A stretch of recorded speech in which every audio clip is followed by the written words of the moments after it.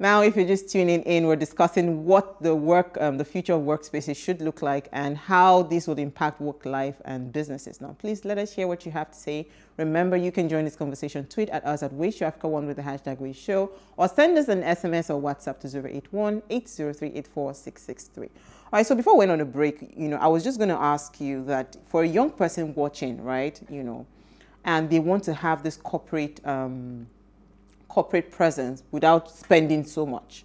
I believe that's what you're there for, to help them.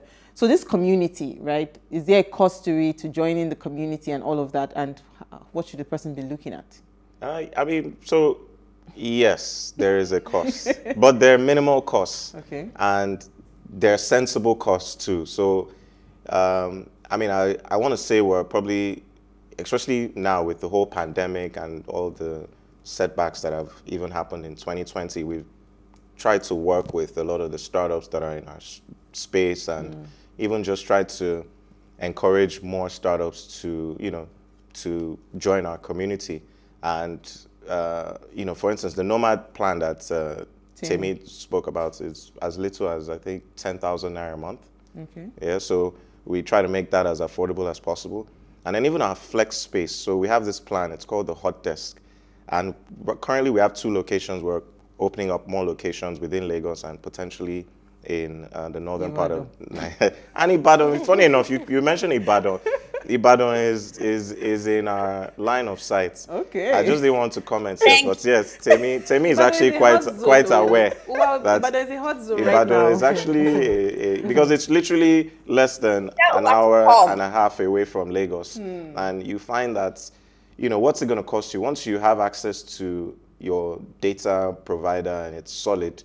Why not? Why not live in Ibadan? You can come to Lagos, especially if you don't really have anything you're doing in Lagos in particular. And the cost of living is cheaper there. It's cheaper. The cost of, even for you acquiring the property, is cheaper. So it means that the cost of getting let's even worry less about our own business. Let's even think more about the entrepreneur, right? So the entrepreneur living in Ibadan that doesn't have to pay the high rent in Lagos, and has access to an affordable co-working space, and is also earning. So they're working remote now. So most of these, especially if we're thinking about the tech industry, these guys are working for people in different parts of the world.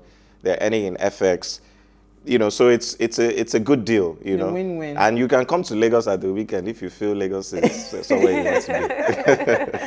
Okay, so... And you run away from the whole traffic. Exactly, you run away from traffic. So I was going to talk about technology, right? How do you plan to leverage technology for the future workspaces, for the future? So I'm glad you mentioned that. So part of our drive now is, and we've been working on that since even before the pandemic hit. So trying to strengthen our digital services that we're providing. So part of what we're doing is also redesigning the Workstation application, which will eventually introduce the mobile version of the app where you can download on iOS and eventually on Android. And the idea for us is that we want to be able to create that bridge, connect people on the digital side, and then also provide all these additional services. So for instance, someone that's subscribing to a Nomad plan, we want to be able to even, create an avenue where they can set up a business, maybe potentially open up a business account and run their business remotely without actually having to go into a physical location, only if they need to. And then also creating a digital platform that allows teams to work remotely as well. So those are some of the key areas I think we're going to try and harness on the digital side, especially as the world moves more towards the remote work.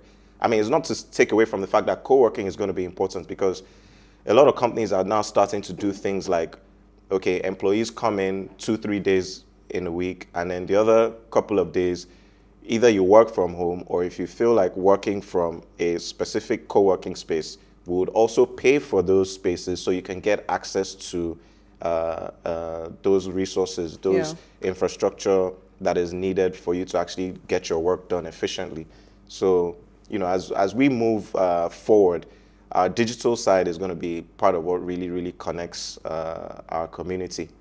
So I was watching, was it, I can't remember if it was CNN now or one of the international stations, where you are going to be in a room where you wear the kini. Oh, the VR, the virtual reality. VR, where you just go and you're already in the hall, what's it called, in the space with a lot of, I mean, how cheap is that kind of technology? If, for instance, we want to now still factor in COVID, okay, maybe the vaccine is not here in Nigeria and all of that. Do we see those kind of workspaces coming to reality for us in the So I think obviously with the pandemic and with what's currently happening, you're going to see a lot of acceleration in a lot of new technology products that can help, enhance and, it's like a nuance when you think about words like social distancing, because you think about the idea of social is come together. But social, so there are a lot of things that are changing now. So things are going to be accelerated.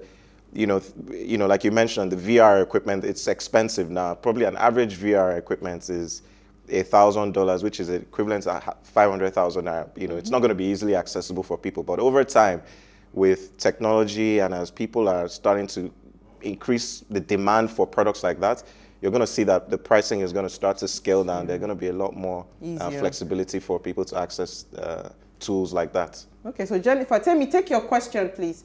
Jennifer, check for your question. Go ahead, Temi. All right. Okay. So the question here is from Angela, and she says, does Farid see a time in the future where public officers will subscribe to co-working spaces? Public officers now, not private individuals. Do you see a time in the future where that will happen? I like that question, because I was going to ask that public officers. I was going to ask the public officers, what's it called? For instance, if we want to curb the population issues and traffic issues, if we have hubs like scattered around the 5 geopolitical zones in Lagos, don't you think that would kill, all this heavy traffic on the road and all of that? People just go and work from that place. You don't need to travel from Egbeda all the way to VI to come to office. It's interesting that Temi asked this question, because we've actually done some research and sent a report on what you've just mentioned. Lagos State has 20 local governments. And there was a time that there was a plan to build a Yaba ICT hub. Yeah. And, part of what Workstation proposed then was that, yes, all well and good, we're going to build this big, fantastic 10,000 plus square meter facility. But we also need to think about how people are going to get to this facility. So we need to make sure that we have strategic, sort of like smaller hubs or smaller spaces that are available for people within different local governments or different communities to have access to. So that also helps develop those communities, as well as reduce the impacts and pressure on people having to come to the master or the sort of like the HQ, so to speak. So, I mean, but again, as the world has seen so many things, 2018 was when we started seeing the economic decline. No, they had not seen the future now. So COVID is different. So remember that we started seeing a bit of an economic decline in 2018 leading into 2019. We're a bit optimistic about 2020, then the pandemic happened. So, but I think, as things start to stabilize again, those conversations will be revisited. I mean, I was lucky to be part of those committees and those technical committees that were working on putting that together. But I think this year you should see some renewed optimism about, making Hopefully. Life better especially for the businesses, the young businesses that are trying to create the future. Yeah, because I honestly don't see a reason why if I have a space, to work very close to my house, I don't need to travel all the way. Yeah, so Jennifer, take your question. So Lyle said, I am a subscriber and I would like to say Workstation is an awesome working space. Oh. My colleagues from other African countries loved it. Okay. Oh, so that's fantastic. right. From other African countries, okay. So, but is the person, are they from Nigeria or they just, they had, okay. Oh, nice, they love your space. Okay, thank you so much. We're trying to improve. We're trying every day, working hard at it, And by the way, we're probably one of the... Look at Farid standing on... Tell me, you were saying? Tell me. No, I was just teasing him. The way he was responding to it, I said he was just taking the compliment so humbly. No, but the truth is that with everything, you can never feel as though you've you've accomplished. You have to continue to work hard. So our members are very important to us. So we don't take them for granted. So that's why for us, we're always on our toes. Our team is always on their toes. They're always trying to ensure that, you know, the space is running smoothly and the service delivery is up to par. So I saw this interesting, sorry, Jennifer, I think you have a question, Abi. I saw this interesting and I thought to bring it up. I think it's from Adewale Yusuf. He's the Chief Executive Officer at Talent QL, you know the... Okay, yes, he just started Talent QL. So, He's moved to Osun State to work remote. He posted something. He said the next tech ecosystem will focus on co-living spaces, not co-working spaces. What do you think about that? Again, I mean, we all tend to have our views, right? Yeah. So there's even this thing now called Workstation. I don't know if you guys have heard of that. No, I've not heard of it. Where people are now starting to, you know, take their work with them on vacation. So people, you know, just getting away and just still working while still living your life, right? Mm-hmm. So yes, you're going to start to see a lot of people wanting to set up like their home office and, you know, because of the pandemic. But I still feel like we're a social being. Human beings are very social. We still need that. We crave that human interaction. So as much as the pandemic scares us all, and we want to, you know, definitely work in silos, and it's important for us at this point in time so that we can stay safe and get past this moment, people are going to always want to be social. And you can look back at history. After the 1912 pandemic, the Spanish flu pandemic, which industries took off the most? Hospitality. Yeah. Why? Because people wanted to get out. People wanted to hug people. People wanted to be out. So it's good that co-living will take a big slice of the market, but co-working, remote work, it's going to be here to stay. Absolutely. Yeah. Yeah. It's actually going to be here to stay because a lot of my tech friends, some of their companies are telling them they would actually not ever come back to their companies. You're just going to work wherever you are. And then a lot of people are now looking at it like, okay, this year I'm going to take a vacation. It's not necessarily like what he said. It's not necessarily a vacation. You're just out of the country, it's a workation, but you're still working. So you're basically it's actually good. It's a real thing. If you Google it, workation. You're actually enjoying life, but you're working. I had some of my friends in, I don't want to mention the name of the company. No, not last year. It was 2019. They all went to Egypt, about 30 of them. They were there. They went for the FIFA Cup. They did everything. They were working at the same time and they were having fun. Okay. I was just here like, wow, guys. So how do you see this impacting? Do you see smaller companies, you know, coming to... no, not smaller companies, bigger companies rather, you know, just completely letting go of all those their workspaces, because some of them just, you know, everybody's at home technically, and instead of investing in those kind of big grand buildings, they'll rather come to you in the future because they've seen that I can actually have, you know, a limited number of staff working per time. So why don't I just go with Workstation instead? So I think the market gains for the co-working industry in that regard would be more focused on companies may not stop having their spaces in the grade A asset class buildings, but they might reduce some of that space potentially and maybe take on some adjacent space in other remote co-working spaces, looking at the demographic of their workforce and saying, okay, you know, we have a lot of people that come to work from, say, the mainland. We have a lot of people that live in Lekki. I mean, looking at the Lagos State landscape. And they can say, you know, let's just have strategic office space in places where people can easily have access to the same type of infrastructure that you can get at HQ, right? So, and that I think are where the gains are going to be for you. Yes. Absolutely. So as a venture capitalist, what kind of business are you looking to invest in?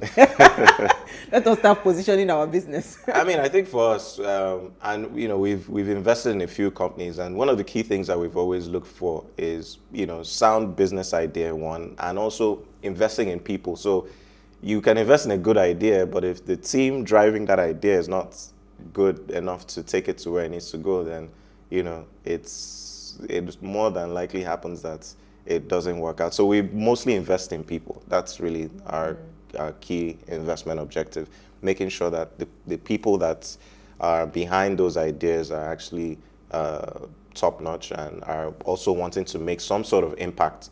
So for us, it's people, the impact they're going to make, and the value creation in that segment that we invest in. Absolutely. Yeah? I think that's a fantastic way to wrap up. Ade was trying to send us a message. He's in the UK, but he's deleted his message. I don't know why. So we'll probably see it later. Thank you so much, Fareed. Thank you guys for having me. Thank you, Jennifer. Thank you, Tammy. Where is she? Thank you. Ooh, I was hoping to squeeze in a question, quickly, but there's no time quickly, again, 1 so minute. Okay, so I was saying that, Fareed, what are you going to say to companies who still like to do things in the very conventional way? They still like to keep, see their staff every day. They still want to do these things because they're not trusting of new developments. What would you say to such companies? I think those companies should realize that the future is already here. And, in the next, say, I want to say 5 to 10 years, you're going to find that the more attractive companies that people are going to want to go and work for are the companies that provide the type of flexibility that allow people to be who they are and just, have that opportunity to self-develop, because if you take away people's time, for instance, having them commute through traffic every day, you find that even the productivity you can extract from that particular person within your organization begins to diminish. Absolutely. So I think when organizations start to think about people first, then they're now in the future. That's my opinion. We're going to be thinking about it first. And we are hoping to bring you back. We've really had a very fantastic conversation. It's been a very insightful conversation. To come back anytime. Thank you so much. All right, so Ways was birthed from the need to impact. And this year, we are starting our CSR focused on curbing unemployment. So if you are a company and you have internship slots available to give to us, please, we would really love for you to partner with us. Then if you're a job seeker and you're willing to go for internship, hopefully if they love you, they keep you as a staff, reach out to us and keep watching Ways. This is going to be an all year round engagement. So tell your friends, tell people that are looking to find internship positions. I've been getting a lot of calls. What God will help me. But this is the goal. The goal is to curb unemployment, but you have to start from a point of internship where you prove yourself that, yes, this company really needs you.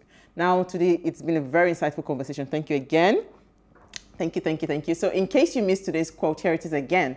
The word co-working won't be a word in the future. It will probably just be the way we work. So you have to be ready for it. We'll see you live tomorrow at 8 p.m. as we bring another great conversation to your screen. Enjoy.